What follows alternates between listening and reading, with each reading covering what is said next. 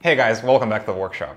I really like creative lighting, and IKEA started making all kinds of weird lamps and lanterns, and this is one of them, and I'll be modifying it today.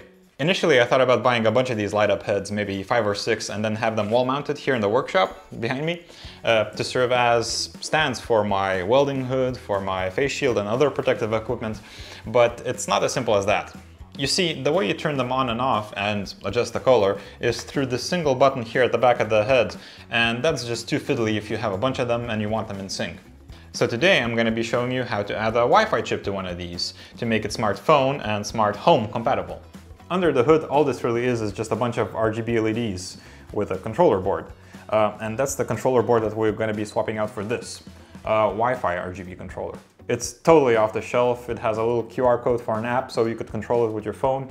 And since it can control RGB LEDs in a strip form, it can also control RGB LEDs in head form. I think you see where this is going. So I already did one of these before, and they actually disassemble it fairly easy.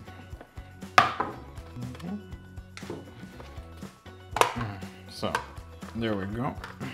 This is the LED part.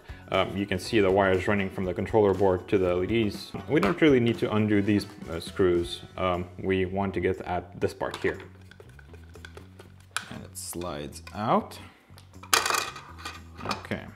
Now you see the little controller board with the button.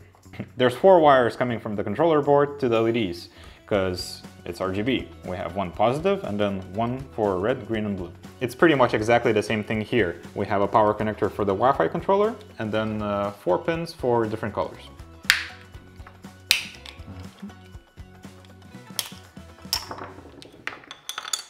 Ta-da!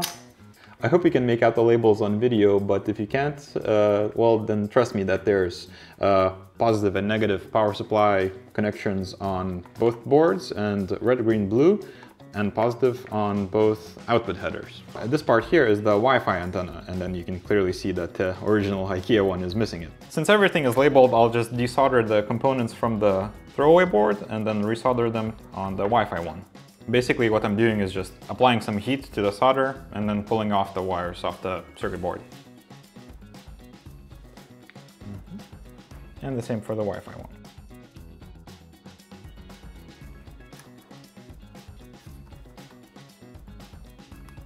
Now let's re-add the wires. If your controller doesn't have labels on the circuit board itself, you can refer to the casing it came in. See? Green, red, blue.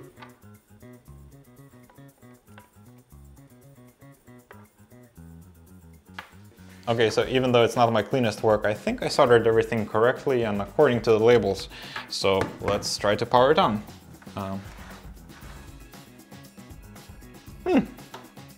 There we go, green.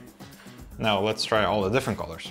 I already had the controller added to the app because I used it for something else, but the true test now is different colors. So blue is blue, and then red is red. Okay, so see, the thing is, if I were to mix up any pins, then when the color selector would be pointing at blue, and if it was red, then obviously I would have had to flip the pins on the circuit board to make the app make sense again.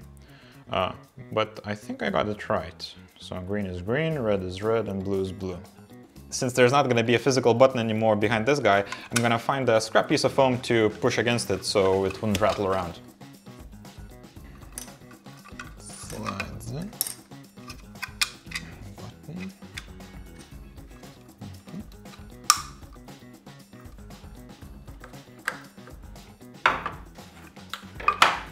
And then this can fit just like this. And it still works. If you can't find the same exact controller that I use today, or you want to swap it out to a Bluetooth one instead of Wi-Fi or something, just make sure that the one you pick can support 24 volts, because these guys are powered by 24-volt power supply. So yeah, just something to keep in mind. The reason why I went with Wi-Fi myself is because of smart home integration. Here at home I run OpenHab, which is a kind of a home automation system. I have all my lights added to it and all kinds of different sensors throughout the house, and I just wanted to have these guys on it too. It's not within the scope of this video, but let me know if you would like to learn a bit about home automation in future videos. Maybe it's a topic worth exploring. That being said, thank you for watching, and I'll see you in the next video.